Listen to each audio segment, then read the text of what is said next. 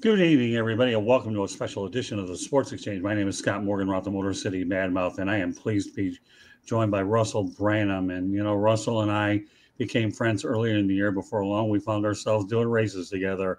And, Russell, so glad to have you on the Sports Exchange here on the South Florida Tribune YouTube channel and across our networks as well. Just to let everybody know out there, the show can be heard if you're not on the South Florida Tribune YouTube channel on iHeartRadio, Apple, Google, or wherever you get your podcast. Russell, thank you very much for joining us. I know you're dealing with a few issues with your shoulder, so hopefully you'll take your mind off it for a little while, and we'll just talk some racing, all right? Absolutely. If anyone's ever gone through rotator cuff surgery, having some issues with your biceps, etc., ligaments, then you know what I'm going through right now. So that's why I look a little I don't know what you call me. I'm not my normal self, Scott, but I'm in some good hands right now and got some cold water going through these veins here on top of my shoulder. Oh, I know what your normal self is. I dealt with it firsthand at Talladega in Miami, man. You are running all over the place. You're having a lot of fun. And I got to tell you, Russell, it's been great working with you at Talladega and Miami. And I'm really looking forward to the Rolex 24 and the Daytona 500 next year. Obviously, we conquered the first two, but now the Rolex 24 is an event that I've been coveting for a while. And of course, everybody knows the Daytona 500. And I don't think I can feel in my mind that I would feel more comfortable working with anybody but you, Russell. I mean, I enjoy the camaraderie that we have. You know what I'm looking for, and obviously you do everything in your power to make sure I get whatever I need to make sure we cover these races as extensively as we need to. Yeah, those races will be very historical next year at Daytona, bringing back, they got a new class. We're bringing back the old GTP class as well. So from a Rolex 24 standpoint, a lot of cool things going on there, a lot of bringing back some of the historical times that we had back in the 90s and the early 2000s, the old GTP class. And then, of course, when you talk about Daytona, it will be the 65th running of the Daytona 500. Plus, next year is going to be the 75th anniversary of NASCAR. So there'll be a lot of things that will be talked about all throughout the year. I'm really looking forward to that just because I'm a history buff and I love the history of our sport and just the history of motorsports in general. So being able to be a part of that, will be pretty cool. But it's going to be a whole year celebration that NASCAR will be doing, celebrating those first 75 years. It started right there on the beaches of Daytona. Big Bill France Sr.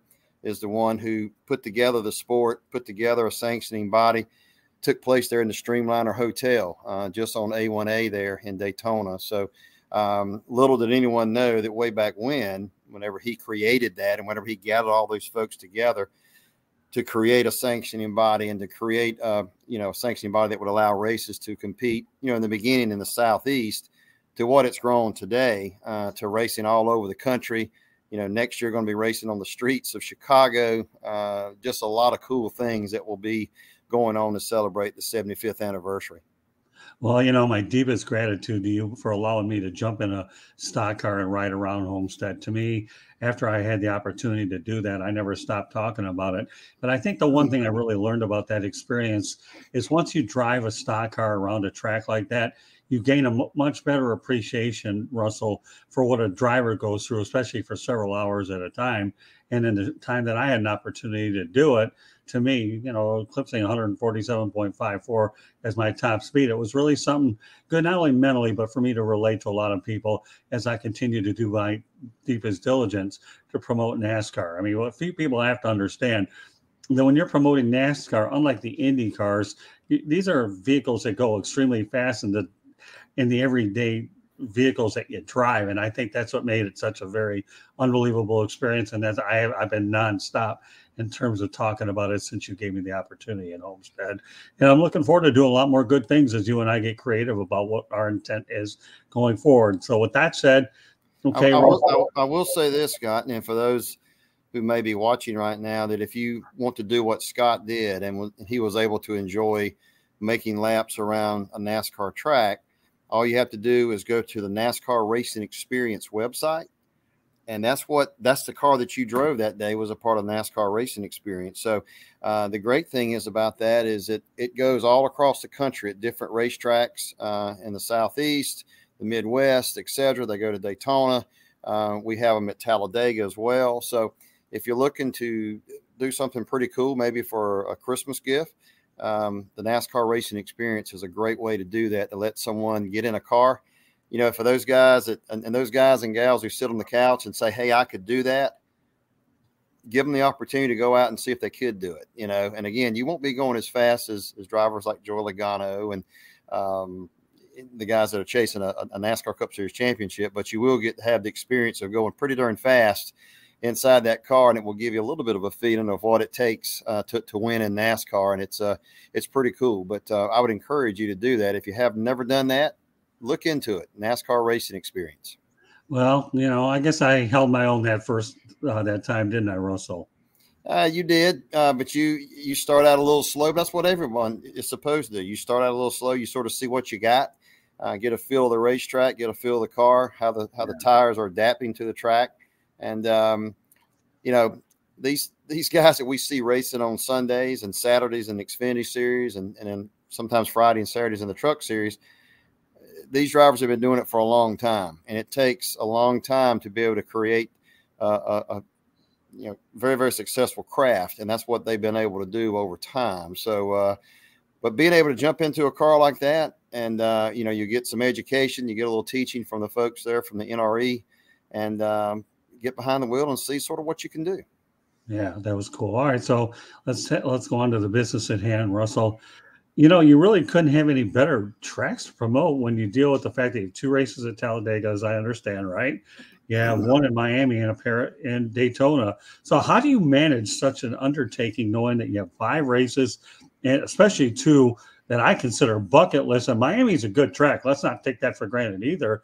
But that's a huge undertaking that you have, Russell. You know, and I know the amount of work that you do in terms of getting the releases out and what you do the day of the event. But the floor is yours.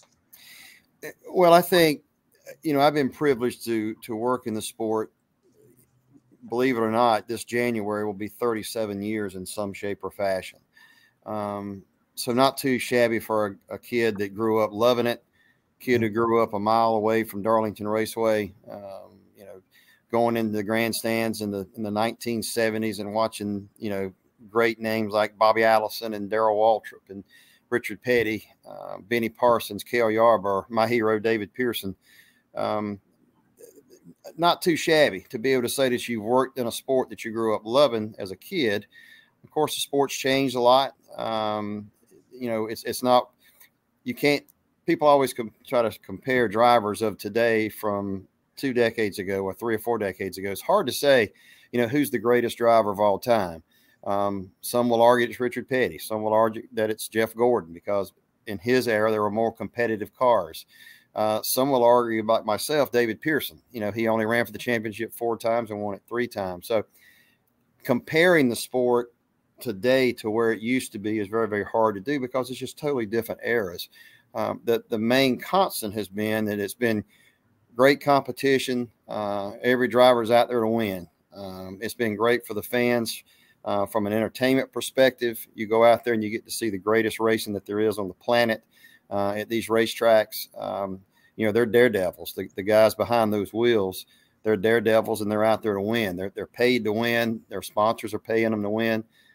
So, again, the constant has always been super competition, super fun for a family, and that's what it's always been about. For me personally, to be able to say that, you know, for the last 2.5, almost 3 years now, that I've headed up communications for Daytona International Speedway, which is, you know, the host the Super Bowl of our sport, the Daytona 500. Also hosts the biggest sports car race in the country with a Rolex 24, and just what that racetrack has meant to the sport of NASCAR and other motorsports, motorcycles, etc. Then to have Talladega Superspeedway, which is the fastest speedway that there is on the planet. Greatest competition, always the most lead changes. Sometimes I wonder why we even have seats in the grandstands, because the fans are always standing up. So be able to say that track is part of my trio of venues is pretty cool. And then to have Homestead, which to me is the best 1.5 mile track that there is in our sport. Not only for the competition on the track, but for the beautification of it as well. It really is a diamond in the rough down in South Florida for a lot of folks who've never been there before. Just to be able to go out and see the colors of the racetrack, pretty greens and pinks and oranges. And it really showcases the culture of what Miami is.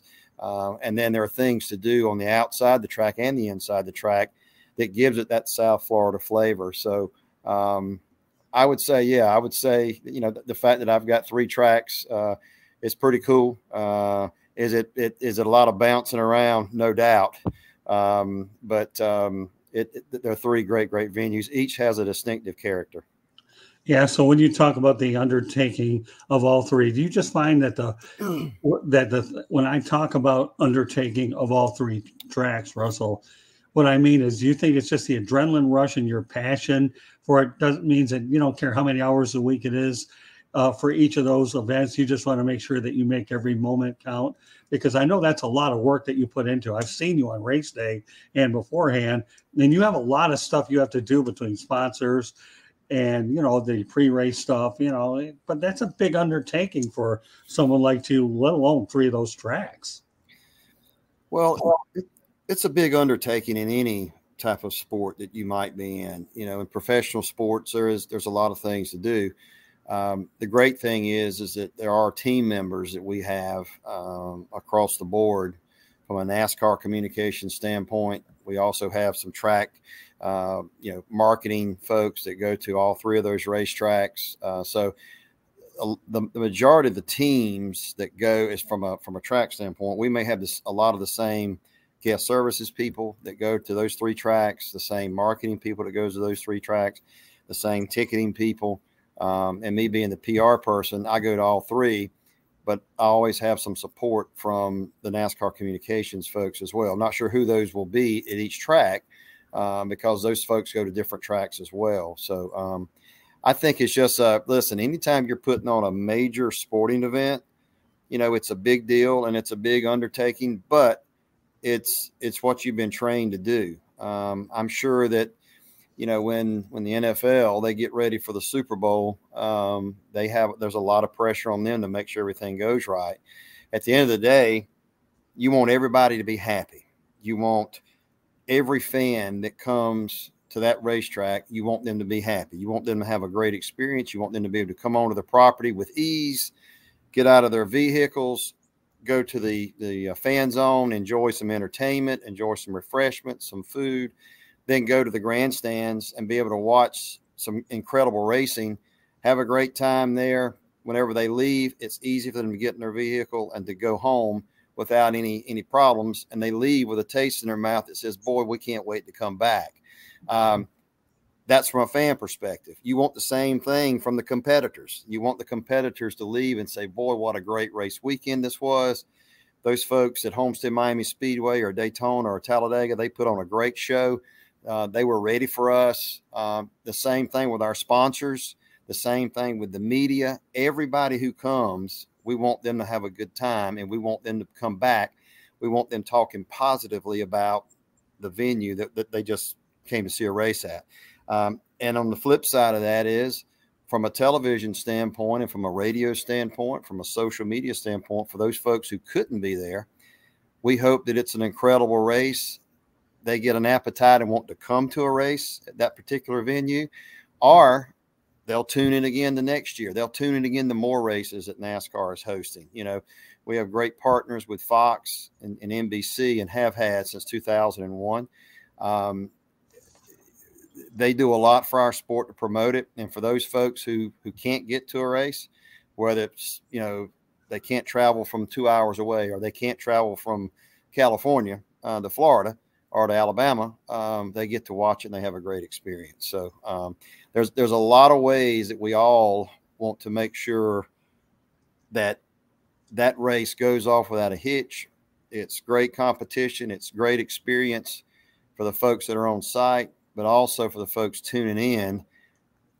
It gets their gears going as well.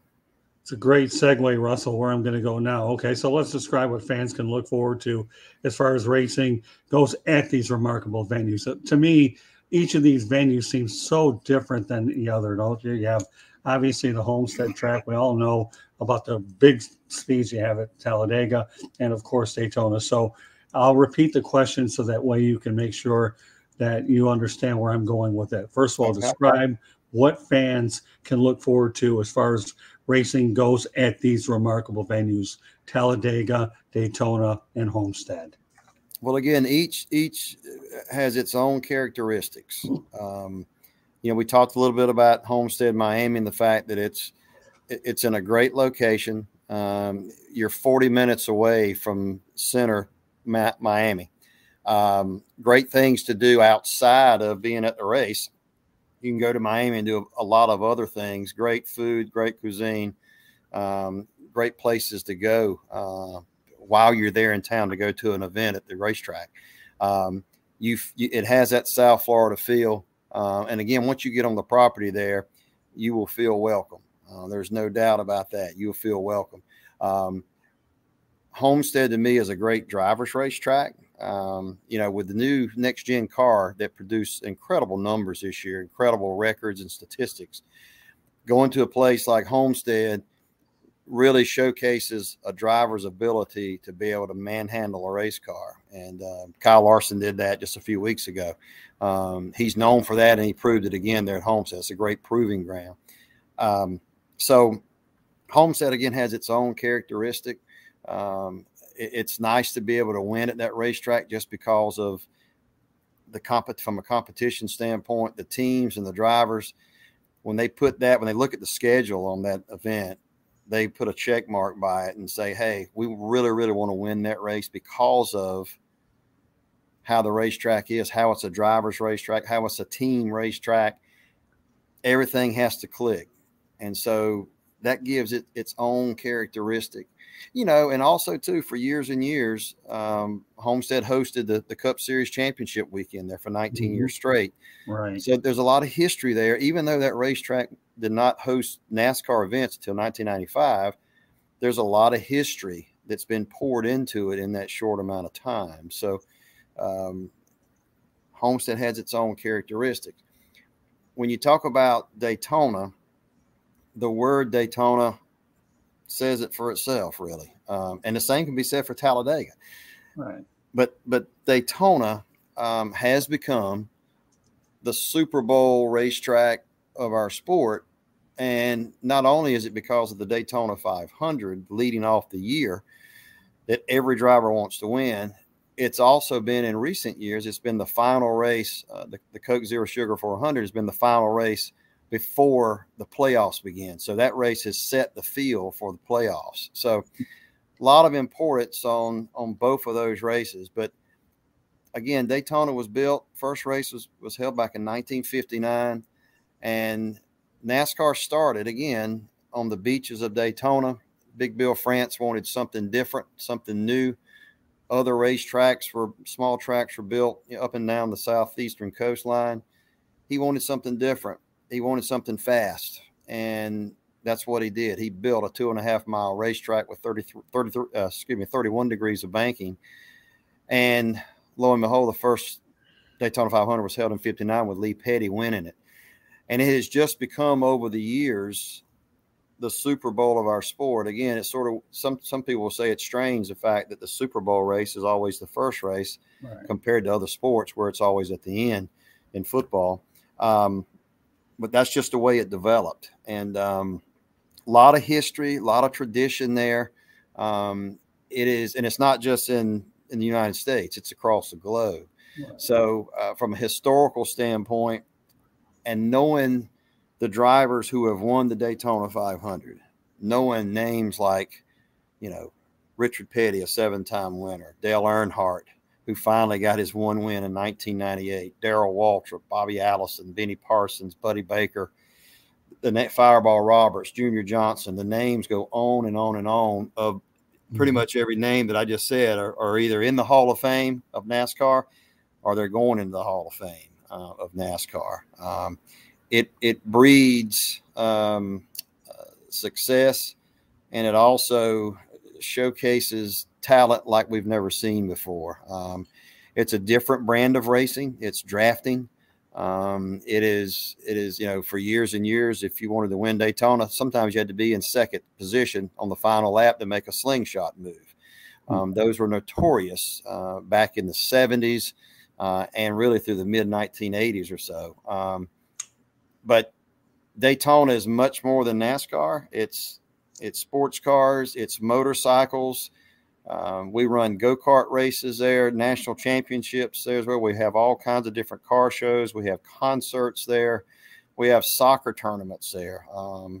It is a place that hosts a lot of events throughout the year that are non-NASCAR, but they are supported by a host of different people. And so again, it's become really its own mammoth venue in addition to NASCAR. Again, it was built for NASCAR racing, but it's turned into much, much more than that.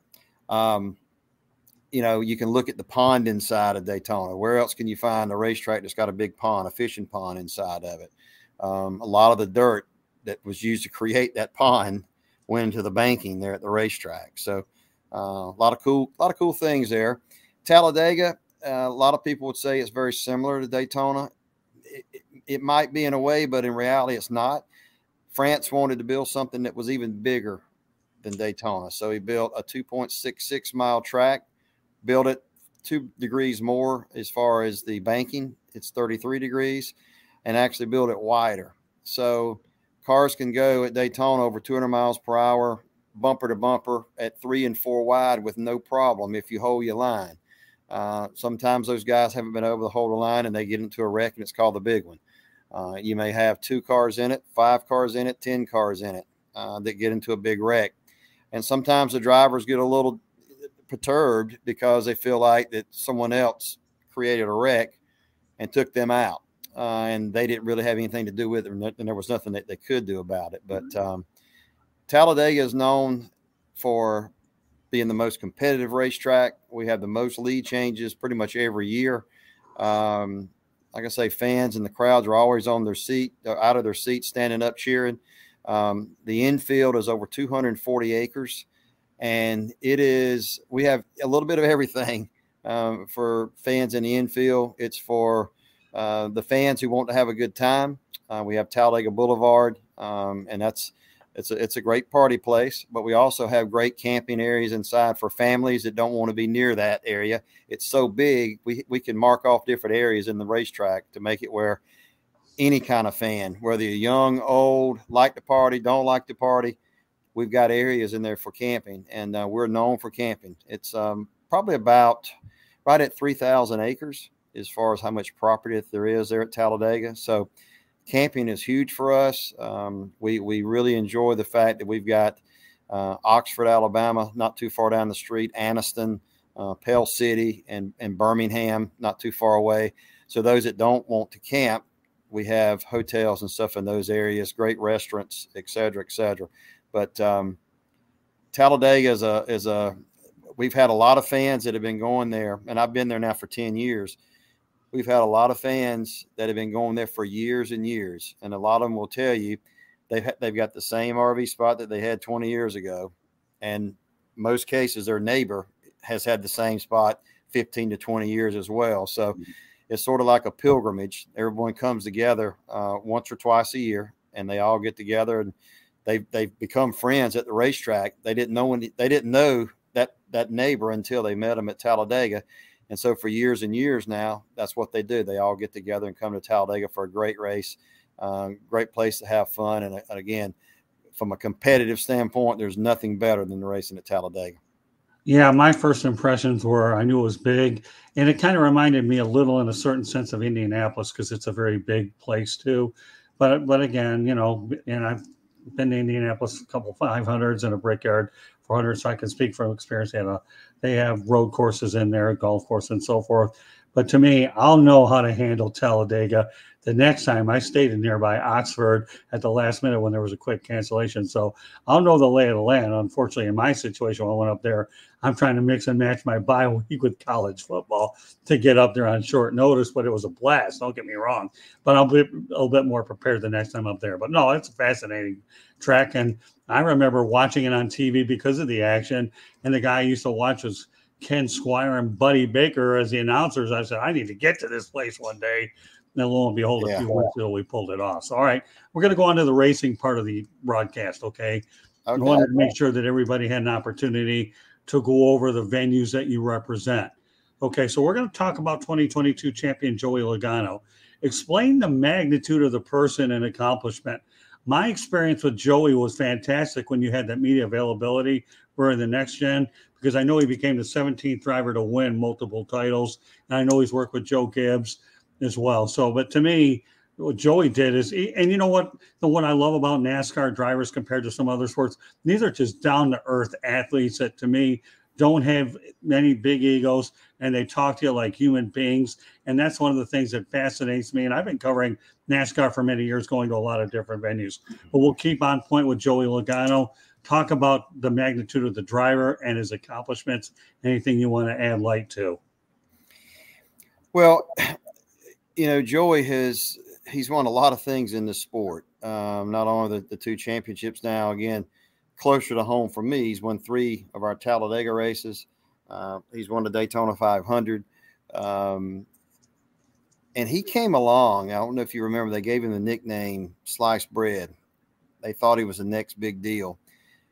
And his time at Joe Gibbs Racing was not that great. He did win a race.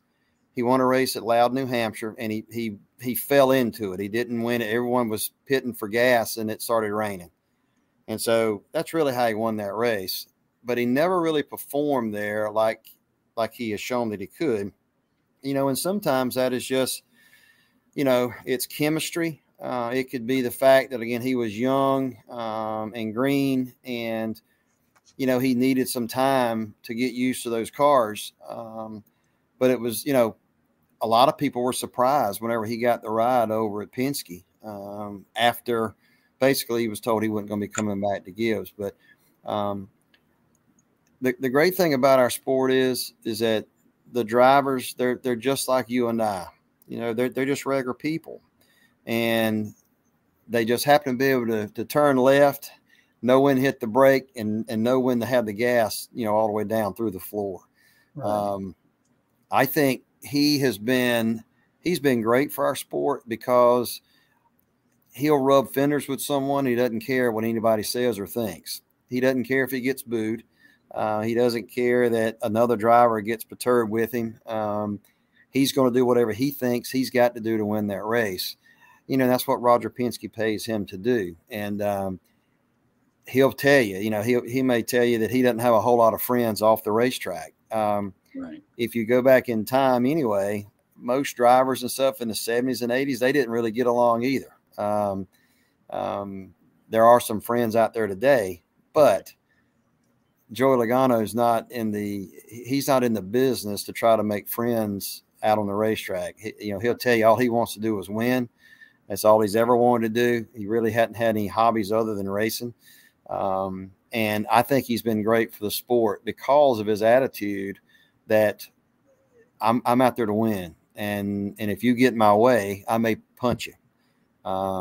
So, you know, there are drivers that fans love and there are drivers that fans hate. That's been the way it's been that way since the beginning. Isn't it weird how in the 1970s, most fans despise my old pal Darrell Waltrip. They despised him. You know, here he was this young guy from Franklin, Tennessee, and he comes around and he starts outrunning the heroes of the sport like Petty and Pearson and Allison and Yarborough and Parsons and Marcus. And a lot of fans did not like him because he would run his mouth and say, I don't care what their name is. You know, I'm here to beat them. Right. And for many, many years, fans hated him. Then fast forward, to the early 90s or whatever, he wins a couple of the most popular driver trophies. So it sort of came full circle. And maybe that's the way it is when drivers get ready to retire. There's been some others that have happened that way as well. But I think Joey Logano has been great for the sport just because he allows there to be some question marks near the end of a race. Now, I can tell you this.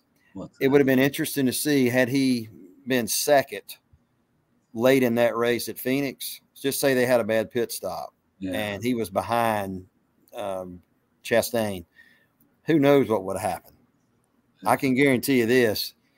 Chastain would have got the bumper put to him. Would it have spun him out? Would it have just got him loose or whatever?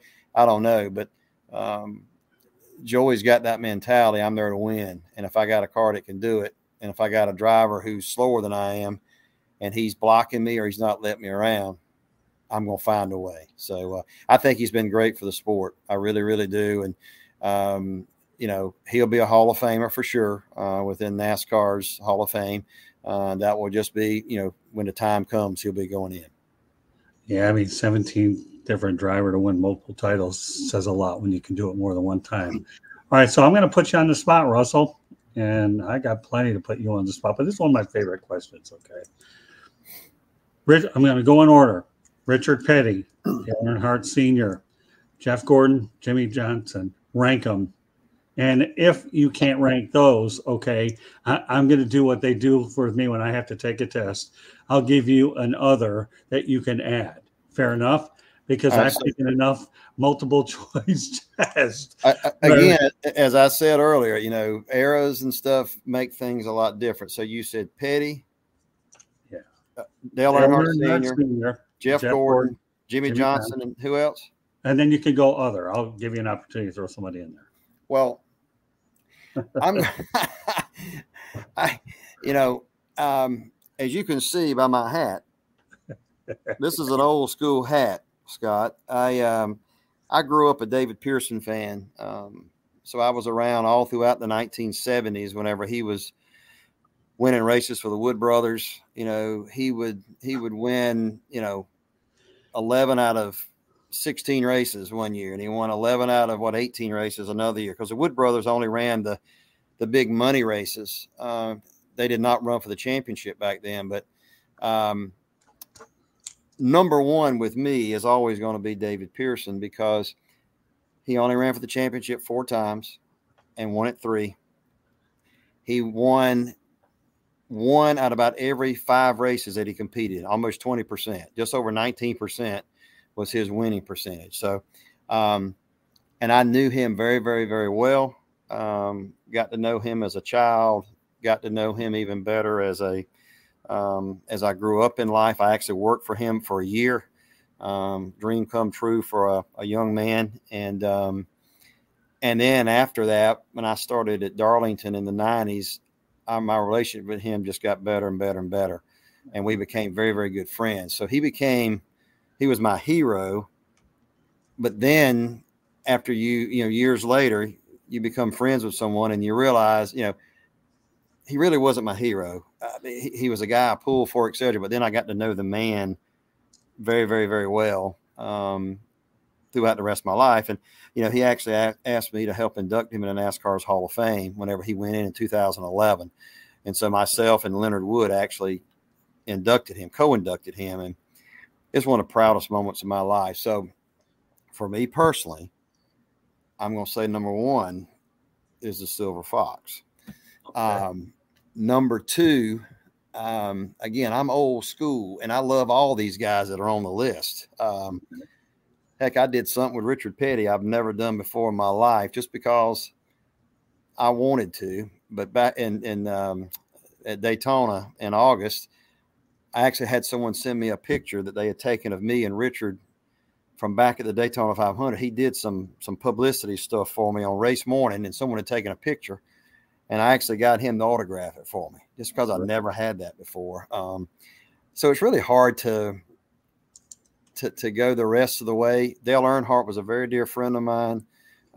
Jeff Gordon has been great to me over the years, and I think he's an incredible talent. But if I had to go the rest of the way, I'm going to probably go Richard Petty next 2. I'm going to go Earnhardt 3, Gordon 4, and Jimmy 5. Gordon Again, 4, Jimmy 5. Again, everybody has their own opinions, and Russell, everybody has their own story. I know that. Hey, Russell, I've been covering major league sports for a lot. We have these things called Mount Rushmores and Vives. Do you think I was going to really make this question easier? Come on, how long have you dealt with me? Listen, in my opinion, Russell, there are no wrong answers. I was just kind of curious to get where your mind. And I had a feeling you were going to put Pearson when you tipped your hat earlier before we came on, anyways, that he was somewhere going to be in that number 5. That's all right, Russell. Yeah, I think a lot of people in our sport, they know that of my relationship with him. I mean, a lot of media, if they ever need to know anything about David, we lost him just a few years ago, but anyone who never needs to know anything about it, they'll call me and ask me, or if someone calls the family, Larry Pearson, who was a 2-time Busch Series champion, is one of my dear friends, and his son, they'll call me. They call Russell. He'll know. So that just shows you my relationship with him was really incredible. And the thing about him is I miss him as the person a lot more than I do as the race car driver because of the relationship that I had with him. So I miss the phone calls. I miss seeing him, talking to him. That's the things that I miss more than anything else is him off of the racetrack. So, Russell, I know we're going to have a little bit of a female audience here, so there's no way that I can avoid not asking you this. What are your thoughts about Danica Patrick's career? I know the one thing about Danica, she had money. I mean, Tony Stewart backed her, and she had an awful. Do you feel that to some extent, Russell, she underachieved with the resources that she had? Because I know she was a competitive young lady, but, I know that Richard Petty had some choice words for her that, we all know that she's an attractive young lady, that she should have won a lot more races. Well, I can go back to sort of what I just said a few minutes ago about Joey Logano at Joe Gibbs Racing. A lot of people probably expected him to win a lot more whenever he was there, but it just didn't happen. Sometimes the chemistry is not right. Sometimes there are different factors that make it where something's not right. Now, someone could just say that, yes, she should have won. She should have won more. She should have did this. She should have done that. Again, none of us are in the confines of the walls of that shop, whether it be at Junior Motorsports or it be at Stewart-Haas Racing. You can look at, let's look at the last couple of years for Stewart-Haas Racing. How many drivers, Clint wasn't winning at the end of his career there. Right.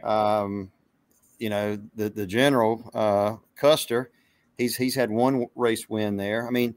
Eric has had a few wins, a couple here and there, but my point is that it's very hard to win today, and you have to have the right everything. Not only does it have to be the right chemistry, but you also have to have the right luck. You also have to have the right time when a caution comes out. There's so many factors that come into play today. At the end of the day, one of the things that I do like about Danica's entry into our sport was that she was able to take it to some places that it hadn't been before, just because of her name, her success that she had winning an IndyCar race. So I don't really look at it that way. I don't really look at that as a failure. I look at it as she gave it her best shot. Things just didn't happen to go her way. I look back to the mid-'70s when Janet Guthrie was in our sport. Her coming into NASCAR gave NASCAR a look that it had never really had before until her. She goes and tries to run the Indianapolis 500. Doesn't make it because of mechanical failures in qualifying, and Humpy Wheeler is able to lure her down to Charlotte for the same race weekend and run in the World 600, today the Coke 600, and she finishes 12th in her first race ever. Now go figure that one out.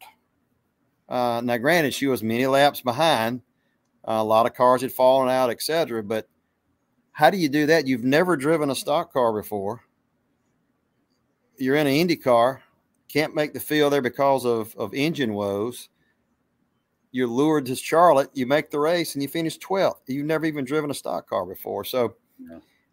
I guess it's all dependent on how you define success and failures. I would have loved to have seen if Janice Guthrie could have had money behind her to see what kind of talent she had. I got to meet her one time. She's such a very, very nice lady. And she knows her stuff about motorsports. I would have loved to have seen what she could have done. And there were some drivers back, even David told me, he said, she's got talent, but she never got the opportunity to get in better equipment. And then even if she did, who knows what would have happened with circumstance and chemistry and everything else. But I know that's a long-winded answer on Danica. I think Danica, again, put us in a lot of places from a publicity standpoint and promotional standpoint. I thought she was good for the sport, because she put us places that the sport hadn't been in many, many years. Fair enough. I mean, let's face it, though. She did have a fair amount of money. Tony Stewart believed in her. You can't have a better person to believe in you than Tony Stewart. We all know about his success. We don't have time to get into that tonight because we have a lot more ground to get to. But, more power to her. She's still involved, I know, as a broadcaster as well. And, of course, I know NASCAR is breaking barriers with Bubba Wallace, certainly having some success there as well. So how important is it for Bubba Wallace to continue to have success as you not only have a lot of the current drivers, female, African-American / minorities, and of course, the good old boys as they're considered. Yeah. I mean, listen, our sport's been the same really since the beginning. The fact that if you have success, you remain in it for a long time. If you don't, you probably won't sustain a long position within the sport. Right. At the end of the day, you have to win. Michael Waltrip is a great example of someone that was able to stay in the sport for a long, long time before he finally won a race. And I think Michael was able to do that because he was so good off the racetrack at promoting products. I mean, for years and years before he ever won races, he was utilizing all forms of different advertising by different companies who were sponsoring him. They would never win the race, but buddy, he could push product off of a shelf. So, and then eventually he started winning some races and that kind of thing. So that normally is not how it happens, that you're able to stay in the sport for such a long period of time, but his sponsors were perfect for him. And he was able to make it work even when they were not winning. The good thing about Bubba is now that, and race wins are very, very hard to get. In the last 2 years, Bubba has got to win. And that's great for our sport. Me working at Talladega, I've worked with Bubba now. I worked with him, probably 8 or 9 years now. Back when he first started in the truck series. He's from Mobile, Alabama. So got to know him very well, and he's helped us out a lot at Talladega with different promotions. And he's gone with us on the campus of Auburn before. He's just done a lot of different things. He's come on an off day and gone and fed pizza to the staff at the racetrack one day. I mean, it's just really, really cool. But I think it's great that he has had the success that he has had in the last couple of years to be able to go to victory lane. Daniel Suarez, again, from a multicultural standpoint, we're garnering fans, from Mexico that follow Daniel. Again, what a wonderful kid who's a darn good race car driver. But if these guys, if they don't have success, the question will be, how long will they be able to stay in the sport? Because a lot of what drives our sport are partnerships with companies and that kind of thing. It really is something that is very, very vital to our sport, from a sponsorship standpoint. So as long as those guys keep having success, as long as they keep attracting sponsors, I think they're going to be around for a long, long time. I really do. And again, they've already proven that they can win. And again, you look at Daniel, he wins a championship and stuff for Gibbs. They move up to Cup. He does nothing. They just couldn't hit on anything. And then for the last 2 or 3 years before he went to Trackhouse, he was really struggling, going to a team that didn't have the money, but he stuck it out. So he was able to get on with Trackhouse. And again, a lot of people were like, well, who is Trackhouse? What is that? And it was a great move on his part. So he's been able to have some success. Bubba showed, again, he had a team with Richard Petty Motorsports that didn't have a lot of backing. Even though he had a few second place finishes, he goes over to this team and he's able to win. And so it's good for the sport to have parity, first of all, in our sport, where one driver's not winning all the races, but you have a lot of drivers winning. And it's also very, very good for us to have, from a multicultural standpoint, Bubba, who became the first winner since Wendell Scott, first African-American to win since Wendell Scott at Jacksonville back in the 60s. I think it's really, really good for our sport. We're garnering a lot of new fans, and that's what we're striving to do here. And Daniel's come out with something that's called Daniel's Amigos, and it's a group of folks from Mexico and from different areas from Latino descent that come to support him, and they have a great party, and Daniel goes and visits with them. We wouldn't have that if Daniel Suarez was not in our sport. Right. And so it's growing and it's growing. And so it's a good time right now for new fans to be able to come in and see not only great competition, but I always said that, we've always had great characters in our sport. Yeah. Darrell Waltrip was a great character. Tony Stewart was a great character.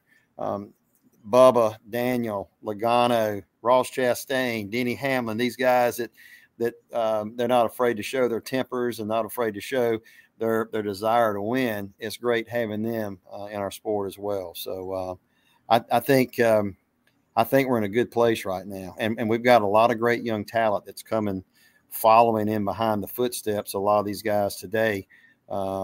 Nick Sanchez just won the ARCA Series championship. He's actually from Miami. And so looking forward to having him and seeing some things that he's going to be doing next year in the Truck Series. Yeah, I'm going to address a parity situation shortly, so bear with me on that. So I'm going to go rapid fire in a couple questions, okay? Some of these are a little bit simpler than the ones that you've been hit with. But let's talk about, Russell, the challenges in your first season back from COVID-19. Will there be more direct access for drivers going forward? I know you were nice enough to arrange Almirola for me, via a Zoom call. But, like every reporter that covers the sport, I remember when I was doing Michigan a lot more, in Phoenix and some of the other tracks that I covered, I was able to do more one-on-one drivers. And of course, now with the emergence of videos, that certainly only enhances our ability to keep it visual in addition to the audio side. But I guess I'll repeat the question again, very slow. Okay. I think I got it. Oh, Scott, did you? Okay. Just want to make sure. Yeah. I think that we'll continue to have more and more access to drivers with the media, also drivers with the fans. I mean, at Talladega, as you saw, we've got the Talladega Garage Experience. We've got a 4-foot fence in the building that's covered for the garage area. Fans can walk down a walkway, and there on the other side of a 4-foot fence are the team cars, the pit crew getting it ready. The driver gets in there, buckles up and goes, and fans have the accessibility to be able to watch that. We have the same type thing in Daytona, same type thing at Richmond, same type thing at Phoenix. And racetracks are looking at ways to be able to have the fans feel like they're more part of what's going on down inside the racetrack as well, in addition to media.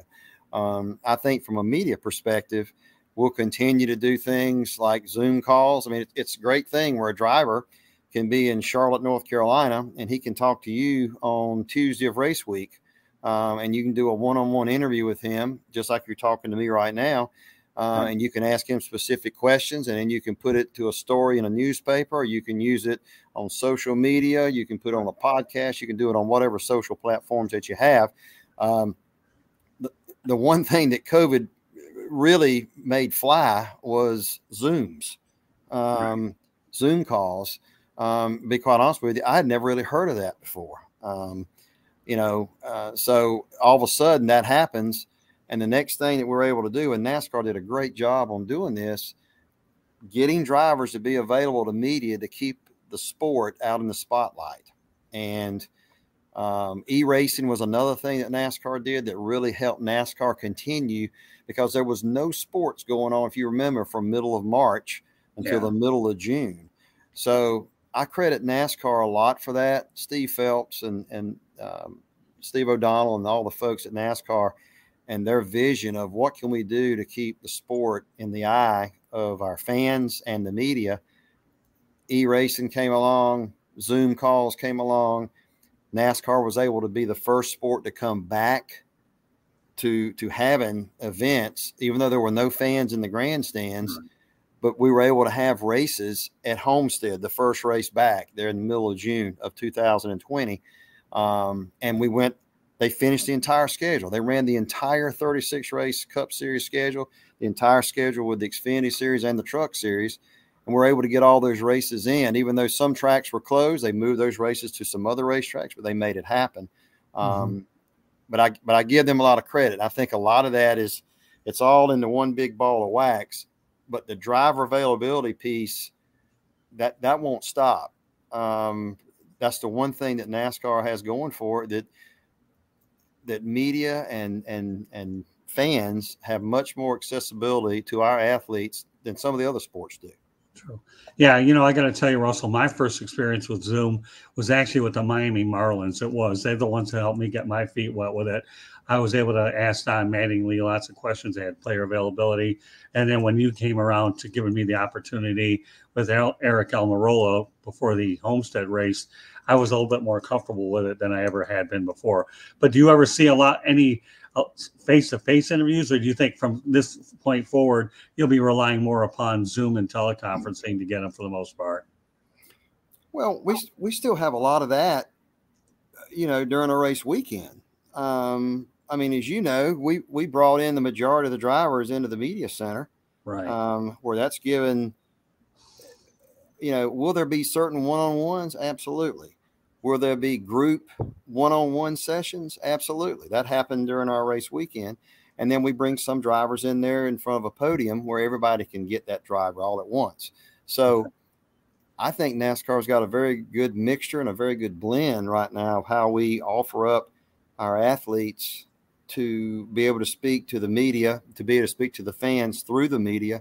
And then those opportunities for fans to be able to see drivers and an athlete like they cannot do it anywhere. I can't even talk here, like they can't do it any other property. Fair enough. Okay. All right. Let's talk about your thoughts about the next gen enhancements in 2023. I know that was something you really wanted to talk about earlier, so I think you could give our folks, and I'm going to go over it one more time for those of you folks that are just joining us, that this show can be heard on iHeartRadio, Apple, Google, or wherever you get your podcast. Otherwise, you can see it here on the South Florida Tribune YouTube channel. So thoughts about the next gen enhancements coming in 2023? Well, I think NASCAR did an incredible job with that next gen car this year. And I think the race results prove that. 5 new winners this year, more lead changes than we've seen forever, passes for the lead, green flag passes throughout the field. The competition this year was second to none. And it's all because of that next gen car. Now, just like anything, whenever you bring something on new, there are going to be issues that you're going to have to deal with throughout to try to perfect it. Of course, there were some things that were talked about at the end of the year with cars. Do we need to work on the rear suspension? Do we need to do this? A couple of cars caught a fire and it shouldn't have been that way, etc. Those are all learning things that NASCAR, every time there was an issue, NASCAR would take that car back and they would tear it down, and they would start from ground zero to look at that car and see what exactly happened, what triggered something to happen to that car to make it do that, and then what can we do to make it right for the next race and then for next year. So NASCAR has taken a hard look at some of the issues that they had here later in the year. And they are implementing things, and they're still implementing changes they'll be working on during the off season. And I think next year will be even better. It's hard to imagine that next year could be even better than what it was this year. But I'm just telling you, I think we'll see it. I think we'll see more. Again, we'll see a lot winners next year that didn't win this year. We'll see new winners. Can anyone, if I were a betting man, would I bet that Noah Gragson won't win a race next year? I would not bet that. Right. Would I bet, the rumor is that Ty Gibbs is going to move the cup. If he does, I wouldn't bet against him not win a race. And do I think that Martin Truex Jr. is going to go another year without winning a race? I don't. Do I think my boy Ryan Blaney is going to do the same thing and not win a race next year? I don't think so. Someone asked me about a year and a half ago, what did I think about the next gen car that was coming in 2022? And I have been a race fan ever since I was really 3 or 4 years old. I'm 57 years old right now. So more than 50 years, I've been a race fan. I've been fortunate to work in it for almost 37. So I like to say I wear two hats. Right now, this is a fan hat. So there are some times when I wear a hat that's got a racetrack name on it. So I wear two hats. Mm-hmm. From a fan perspective, a year and a half ago, I told people that I was super excited about the next gen car because everything that I'd read about it, everything that I talked to people about, everything about it pointed us going in an upward direction with incredible competition. It was going to level the playing field. Yeah. So I was excited about that. I was excited to know that, okay, if you get behind a car, you can pass him. Did we see that at every track? No, but we saw it at a lot of tracks. And the racing, I thought this year was just really, really good racing. So from a fan perspective, I was all about it. I thought this year was great. I think that NASCAR really, really took a chance in going out and trying to see if this new car would work. And it paid off. I give Steve Phelps and Steve O'Donnell, our leaders at NASCAR, who would have thought that we would have raced earlier this year in the Coliseum in Los Angeles? Yeah. I mean, who would have thought it? Yeah, that's incredible. So they took a chance. Let's take a chance and let's see what happens. And it was a home run. I mean, it was an absolute home run. Let's take a chance with this new car. Let's see what happens. It was a home run. Next year, let's take a chance. We used to run on an oval there about 45 minutes outside of Chicago, but hadn't raced there in a few years now. Let's go back to Chicago, but let's try to race on the streets. Let's do what Formula One's done. Let's do what IndyCar's done. Let's try it and see what we get. So I give them a lot of credit for taking chances. And taking chances in NASCAR, though, it's not something new. We talked earlier about Bill France Sr. building Daytona in 1959. It was a chance. They've been racing on the beach for years. Talked about Talladega being built in 1969 in between Atlanta and Birmingham off the interstate. Right. We're going to build a palace of speed. Well, will it fly? It sure did. So I give credit to those guys and to the sport in general. Jim France, who is the son of Bill France Sr., who is still very, very actively involved in so many things that is done within our sport, within NASCAR and in IMSA. I give him a lot of credit and the rest of the guys that are at the controls of NASCAR for trying things. Let's see if it works. And if it doesn't, we'll try something new.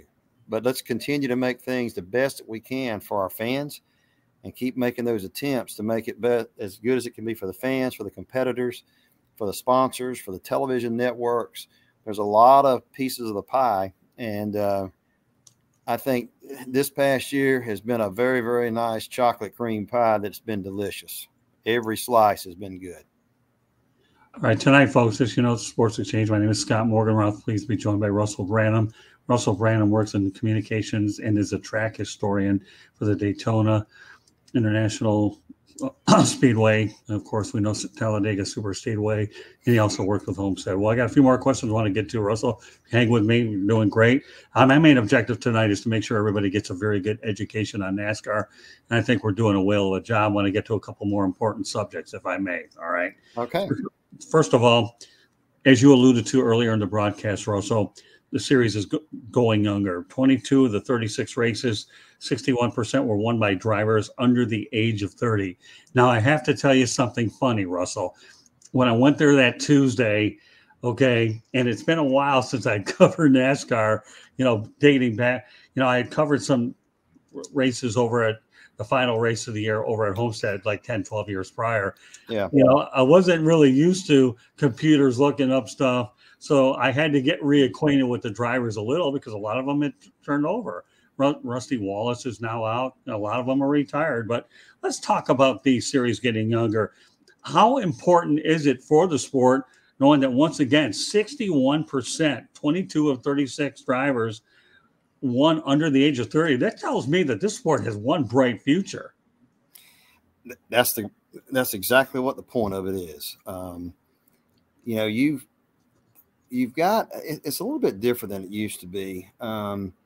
You've got a lot of drivers who are out there right now that are still competing. I know the drive in Kevin Harvick is still there to win. The drive in Kyle Busch is still there to win. Probably the drive for Kyle Busch right now is probably more than it's ever been because of sort of the way, he left Gibbs and he's got a chip on his shoulder for next year. And he wants to show people he made the right move going over to RCR.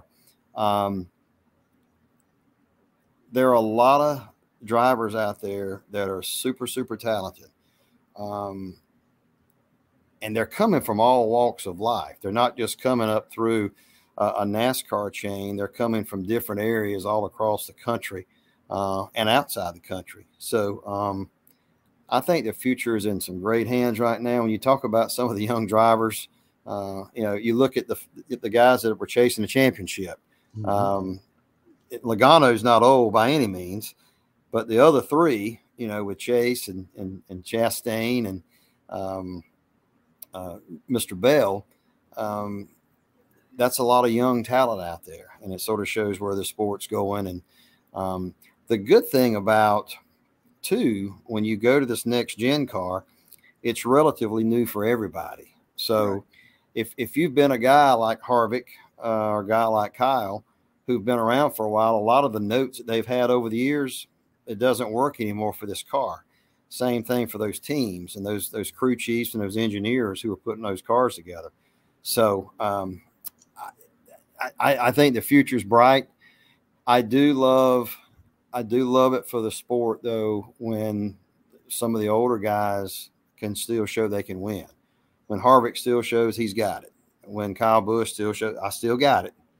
Yeah, there's a lot of young guns out there, but I can still get it done. And that's sort of the way it's always been. You go back, I mentioned earlier about Darrell Waltrip. He was going against Pearson and Petty, and so they were in their 40s, and Darrell was in his 20s, but yet he didn't care, and he was still trying to make a name for himself. It's great for the sport to have a variety of different drivers that are winning, a variety of different personalities, a variety of different ages. So, I agree with you. I think the future of our sport is going to be in good hands because there's a lot of good talent out there and there's a lot of good characters out there. Next year is going to be pretty interesting. I'm looking forward to seeing Noah join the ranks of the Cup Series. He will bring some excitement to it. I can guarantee you that. All right. Well, I got news for you. We're not done with our interviews. You and I, this is the first one. I expect us to do another one of these Sure, before we get back to work in January. So, sure. all right, here, let me talk about the National Football League for a moment. One of the reasons why the NFL is so popular is because of parity. And now we're going to talk about parity in NASCAR. I know we touched on it, Russell, a few moments ago. But geez, oh, Pete, when you have 19 different race winners in a single season, if that isn't parity, please define what the word is parity, Russell, because I didn't take a dumb pill overnight. Think about it. Most race winners, 19 in a single season, 19 out of what, 32? Is that correct? 36 races that we had. 36. All right. And, I'm sorry, I got off by 4. But yeah, I was surprised that we didn't see 21. I thought that Blaney would have won a race. And I really thought that Barton Truex Jr. would have won one also. They both came close. They just didn't get it done there at the very end. But it's a product of the next generation car. It's going to be interesting to see next year. Listen, these race teams, after every race, they learn something new. And after a season, they learn a lot. So it's going to be very interesting to see how much they have learned from this year and what they will be able to implement as far as how they go about racing next year, as far as how they go about preparing these cars. And look, everybody's looking for some kind. Listen, NASCAR's got a tight hold on the rules, but every team out there, they're looking for some way to try to bend the rule, to try to make their car a little bit better than the other car. So you got some of the smartest minds as far as ingenuity that are working for these race teams, and their jobs are to try to make sure these cars can go the very, very fastest that they can go. So I'm anxious to see what they learn from this year. I'm anxious to see the changes that NASCAR will have in place for the cars to make them safer, to make them more competitive. It's going to be very, very interesting to see when we get to Daytona where we stand. And then once we leave Daytona, once we get the rest of the full season started, it's going to be interesting to see where we landed at short tracks and, medium-sized tracks and such.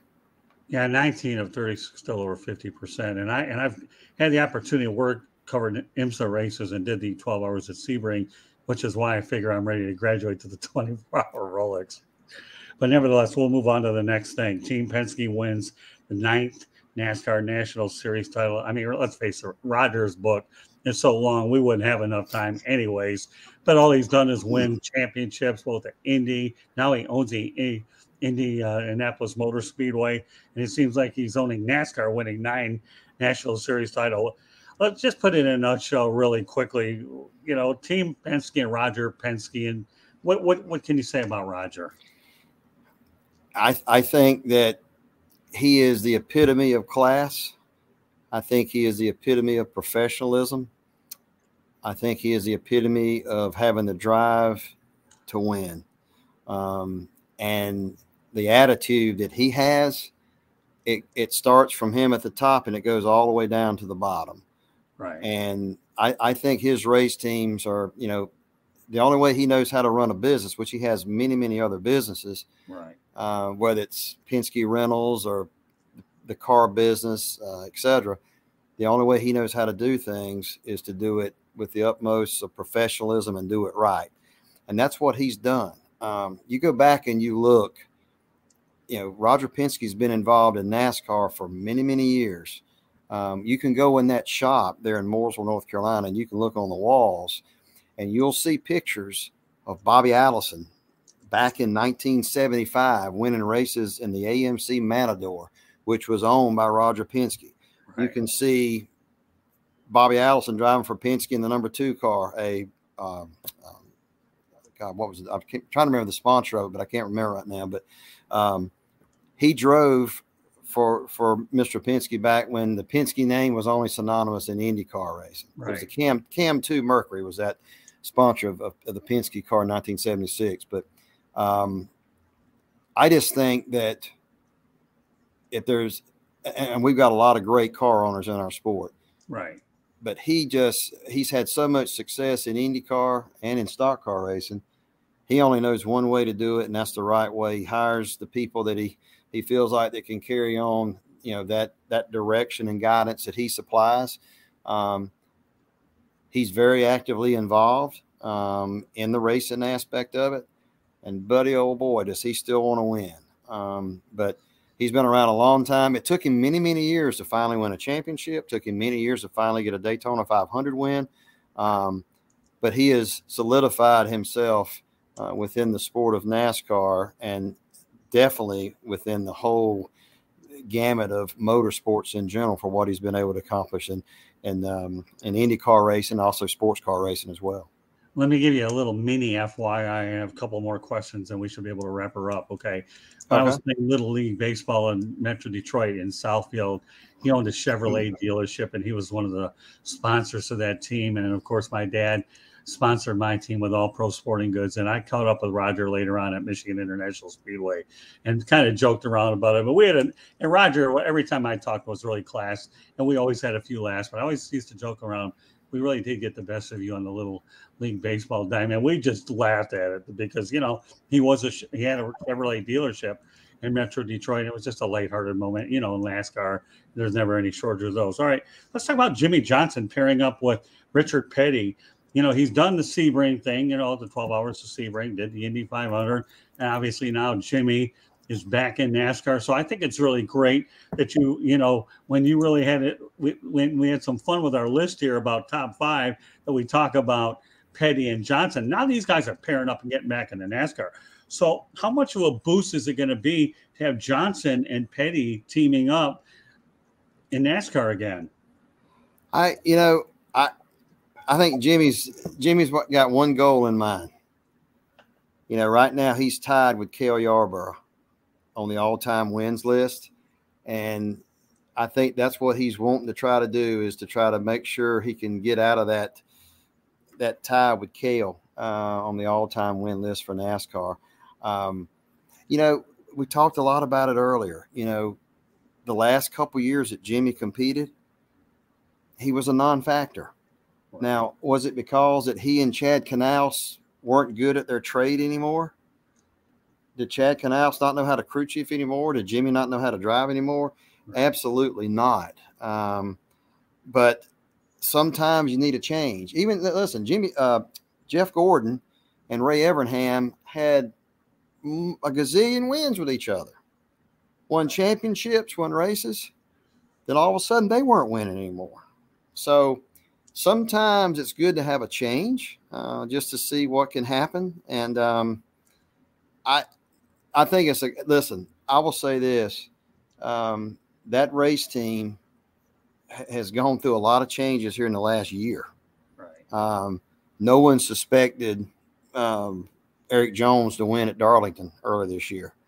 But they've hit on something over there. And again, I think a lot of it is due to the new car. Mm-hmm. And they've hit on some things too. I think Noah Gregson's going to be really good as a teammate of Eric Jones next year. And Jimmie Johnson brings nothing but knowledge. I mean, incredible knowledge. And he also has in his pocket the attitude of we can win. Mm-hmm. And even though Eric won, a lot of people still don't really put that team up where they put other teams. Having Jimmie Johnson there will elevate that team. So someone asked me the other day about Kyle Busch going over to Childress. I think Richard Childress, his race team just got elevated up to here because of Kyle Busch going to that race team. He will bring something to that race team that no other race car driver could bring. And so I think that, we'll see where it all goes, but I'm really excited to see Jimmie's coming back for a reason. Yeah. He needs another win. And he needs a couple more wins. Then he can get by not only Cale Yarborough, but also Bobby Allison and Darrell Waltrip. So he's looking, can I get a few extra wins to get myself in front of those guys? And then he would only be behind Richard Petty with 200. David Pearson's next, and then Jeff Gordon. He could possibly vault himself up in the 4th on the all-time win list. So we'll see what happens there. Yeah, I love your answer there, boy. If that doesn't add intrigue to NASCAR fans out there, with that one, I don't know. What I enjoyed covering the Lions many years ago was watching Barry Sanders move up the rushing charts until he got to where he ended up doing. So, one other question that popped into mind, and I have another one. Okay, do you think that NASCAR's never been safer than it is now? I know that once Dale Earnhardt Sr. passed away, they had the Hans of Ice and, of course, those foam walls, and because a lot of people wonder about the safety related nature of the sport. Absolutely, no question about it. You go and you look at race cars from yesteryear, and you see the way the seats were, you see the way the belts were. Go into a Hall of Fame somewhere and look at an old race car, and then you look at what NASCAR has done today, and not only with the cars, but also with safer barrier at all the racetracks. But building these cars to make them where they are safe, we have to make sure. When I say we, I'm talking about NASCAR. We have to make sure that the racetracks are safe for not only the drivers and the competitors, but also for the fans alike. And so NASCAR there is no telling how much money and resources that NASCAR has utilized over the years. And it's a continuous thing. It's not just, okay, here we go. This is what we've developed for this year. We're going for it. Nothing else.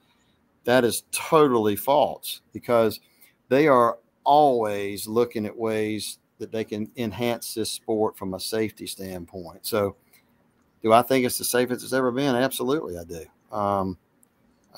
Will they continue to work to make it even safer? You better believe they will.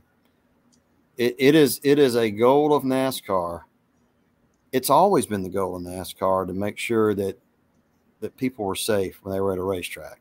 Again, everybody, fans, competitors, teams, everyone who's there, to make it safe. And they won't stop. They will continue. As I said, they're going to be working all during this off season. And when the green flag falls at Daytona, they're still working on it. When the green flag falls for the next race, they're still going to be working on it. Just to make sure that they feel comfortable about where we are. They're going to continue to do that. They're going to continue to work hard to do it. They're going to continue to have hire people that are engineers that know things about cars, that know things about track walls, that know things about anything and everything where it concerns safety. They're going to keep working hard at it. I can tell you that right now. Well, I mean, having been given the opportunity to drive a car, thanks to you, I certainly had an opportunity to see it close firsthand. I don't really get opportunities to talk about crew chiefs, but I will in this particular situation. Okay, Russell. Paul Wolf wins the 2022 NASCAR Cup Championship. What are your thoughts about Paul Wolf's accomplishment? I mean, he's just had a lot of success with various drivers. It just shows you he is very methodical in his thinking. He's very good at being a crew chief today. There's a lot of different tactics to it. You know, first of all, you got to be a coach for your driver. You got to be to calm that driver down, manage the race team during the race, make all the calls during the race, tell the crew exactly here's what we're doing. And if a crewman doesn't do exactly what he's supposed to do, if one of them lets a tire get loose and it goes on pit road, he's going to be suspended for 4 races, which is the way the rules are today. I think Paul Wolf he's had a lot of success with Brad Keselowski. Now he's had a lot of success with Joey. There are a lot of great minds in our sport, and he's one of them. The thing I like about him, he's always cool. He's always cool under pressure. No matter if they're getting ready to win or they're getting ready to have something go wrong, the unexpected to him is common and it's normal, and he's not going to go ballistic or whatever. Again, I think a lot of that comes from the top. That comes from Roger Penske. If you look at a lot of the crew chiefs that are over on the Penske side, they're all sort of alike. They sort of have a low demeanor to them, They're able to talk to that driver. They're able to explain, here's why we're doing this, to make it where a driver and a crew can understand the methodology. And he'll win another championship. Mark it down. Okay, Russell, I have to ask you this one last question. Okay, you ready? Sure. You've been handling everything fantastic. What keeps Russell Branham's motor going when you not only work this trifecta, Talladega, Daytona, and Miami, but just in racing? How long can you see yourself doing this? Do you think retirement is in your blood? Can you see yourself going 5 or 10 more years? You're only 57 years old. And by the way, 3 years younger than I am. But when I see the energy and the personability that you have there and how much you love doing it, everybody knows at some point retirement could be down the road. But how long can you see yourself doing it? What keeps the motor going for Russell Branham? I think it's just the love for the sport. Again, I started going to races when I was, 3 years old with my Uncle Ray, which is my dad's brother, who's still living and still in great health. And we talk a lot all the time. Someone will call me wanting to know a historical question. And I may say, let me get right back to you. And a lot of times it's me making a phone call to him because he knows a lot more than I ever thought about. And I'll say, hey, do you remember in 1967, this happened? He said, yep, I do. Here's what happened. And he can tell me. So I think it's going to always be in my blood, no matter where I'm at, no matter where I go in my life. It's been, not many people can say that they got to work in a sport that they grew up loving. Not many people can say that they got to help induct their hero into the NASCAR Hall of Fame, like I was able to do with David Pearson. And not many people could say that I've made so many great friends within this sport.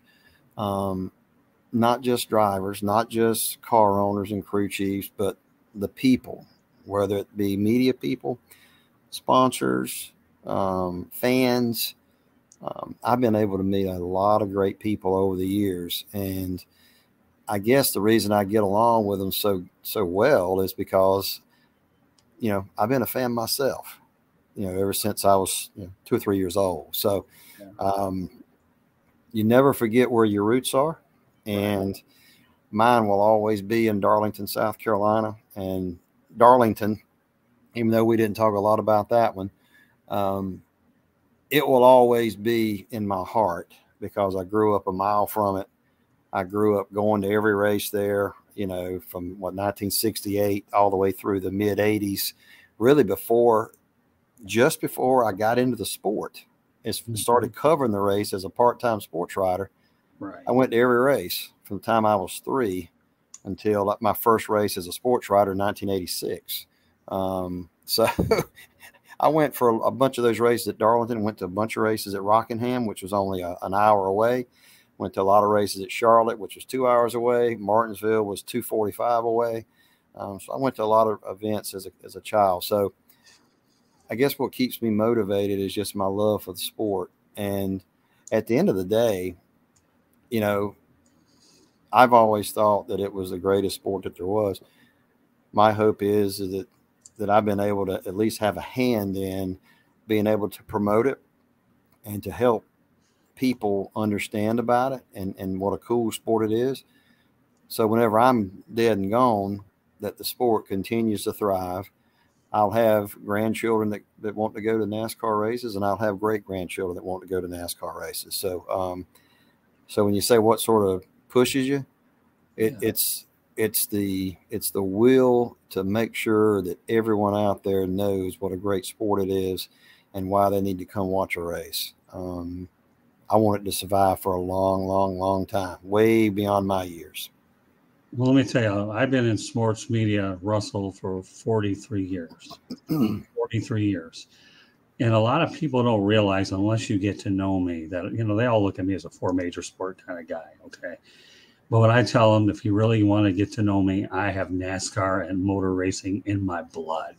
It's that speed element that's inside of me. But more importantly, I think it's a passion that I get to talk with drivers that are down-to-earth, blue-collar. athletes that drives me to want to promote this sport.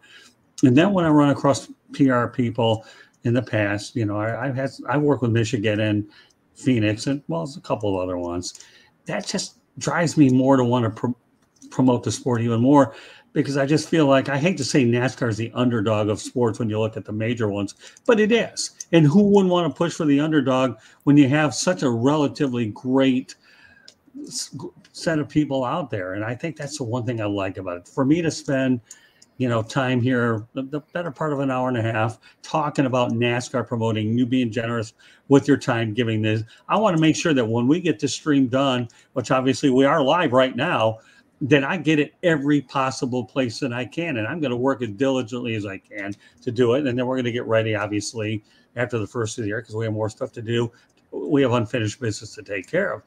But when a guy like you, NASCAR to me should be appreciative to have an individual like you in this sport who bleeds the sport and promotes it as well as you. And I look at the sincerity of your answers, plus the opportunity that we spent together at the track.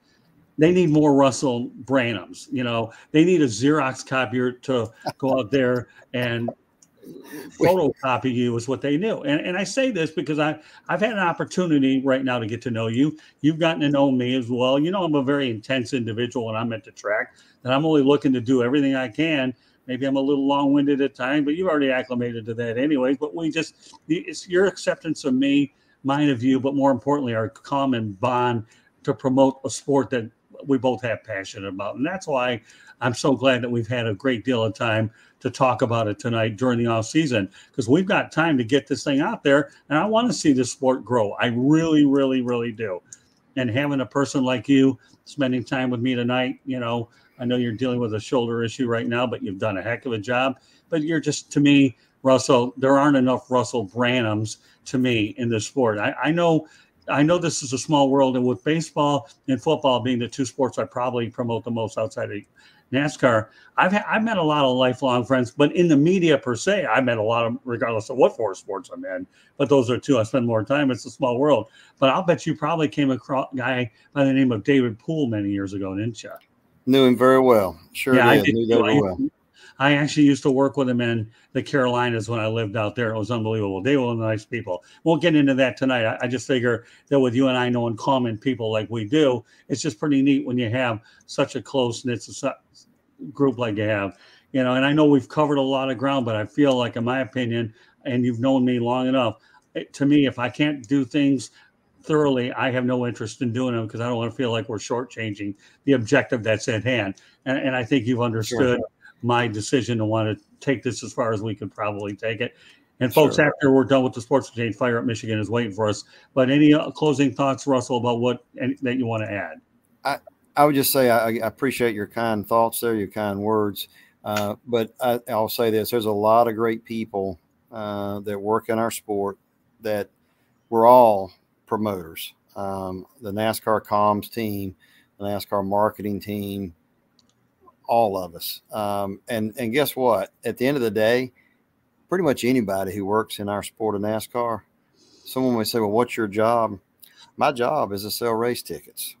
Right. If they ask the marketing people, what's your job? It's to sell race tickets.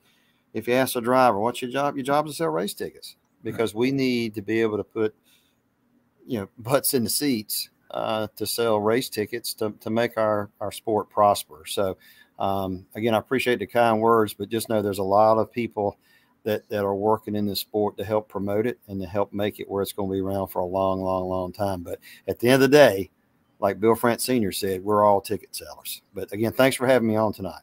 Well, all I can tell you, Russell, I know I've spoken to you tonight, but I hope you have an opportunity to introduce me to some of these kind people, and we can allocate a little time for them as well. But thank you very much. Really enjoyed the opportunity to do this, Russell.